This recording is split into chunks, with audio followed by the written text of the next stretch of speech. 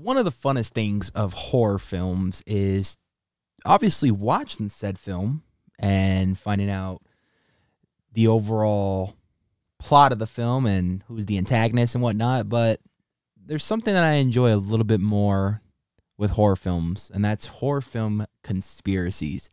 I'm Anthony from the Nights of Horror, and today we're going to break down 5 horror movie conspiracies you may have not known, or you probably did, but we're going to give you a little light and extension on some of these horror movie conspiracies. So tag along with us. We got some good ones in here. And yeah, if you guys are new to the channel, hit that subscribe button with the notification to be aware every time we put up a new video.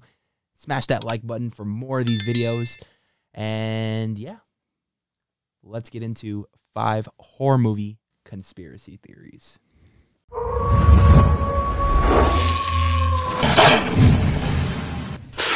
Home Alone is the origin story of John Kramer from Saw.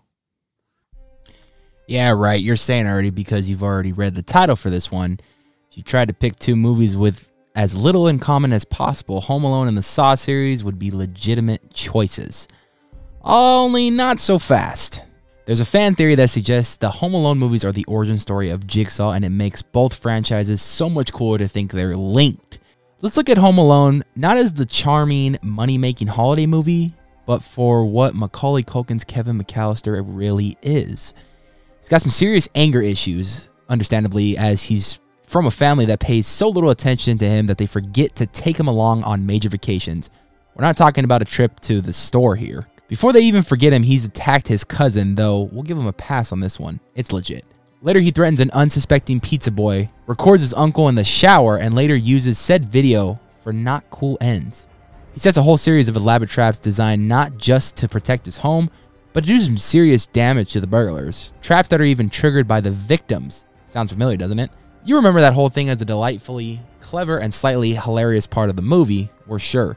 But when Dr. Ryan St. Clair from Cornell Medical College waited on his professional opinion on just what kind of damage these traps would have done, we're talking some serious permanent damage.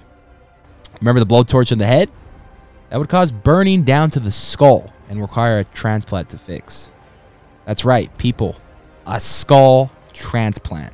The iron to the face does just as much damage, and that would shatter your face. Now add in his hallucinations, especially the furnace monster, which can arguably be said to make an appearance in Saw 2, and his obsession with the neighbor, who he's convinced is a serial killer who keeps his mummified victims. Heck, Macaulay Culkin and Tobin Bell even look alike. The sacrifice at the end of The Mist was necessary. The ending to Stephen King's The Mist is one of the most gut-twisting things we've ever seen, and it probably came with stunned silence or a bit of cursing when you first saw it. They were so close to being rescued, and those bullets, they weren't necessary. If he had waited only a few more minutes, and he was going to have to live with that the rest of his life. A good movie leaves a lasting impact, and we're betting that even now, you couldn't tell us what you would do if you were sitting in that car in that moment. But there's a theory. One that makes it only slightly less depressing. When the group was trapped in the grocery store, they were joined by the town's resident religious nutter, Mrs. Carmody. She went on and on about how they were all doomed, but she said that she needed the blood of human sacrifice and got shot herself when she got a bit too grabby, demanding they be given Drayton's son. You know, the one that dies right before the mist lifts. Miss Carmody's demands don't go well for her because, seriously, she comes off as completely insane, and what rational person is going to agree to hand over their son to these knife-wielding nutjobs? But what if she was right, and Dayton's execution of his son was what raised the mist? What if they had handed him over in the very beginning of the film? What the heck kind of god does she worship anyway? The aliens from Signs weren't aliens. Signs had such potential, but for a lot of people, it was derailed when the weakness of the mysterious invaders was revealed to be water. The idea that these highly advanced aliens would choose to invade a planet that's mostly made up of exactly what they are vulnerable to was too big of a plot hole for many. But there's one theory that says we're looking at it completely wrong. According to this one, they're not aliens at all, they're demons.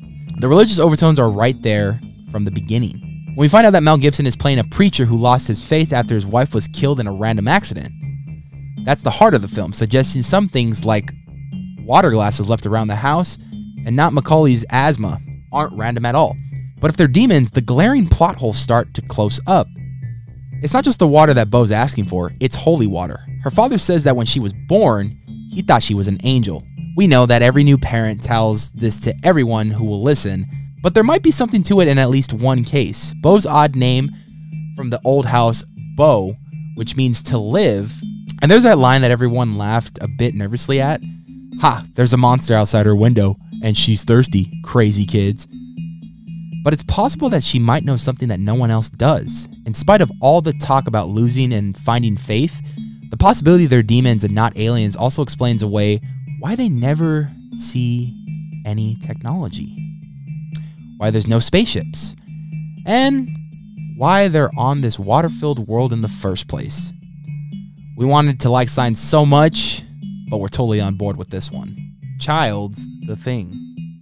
The Thing is another example of the genius of John Carpenter. It is a story of men stationed at a research facility in the Antarctic, forced to contend with death and paranoia at the hands of a shape-shifting alien entity. The film concludes with the alleged death of the creature. The two remaining survivors, McReady and Childs, sit at a now burned-out research facility. Despite their rampant distrust of each other, they pour out some scotch and wait for an uncertain rescue. It's a somber but mildly humorous ending that will never quite dispel the paranoia. It's an ending made creepier by a new theory. Childs could be the remaining imposter created by the entity.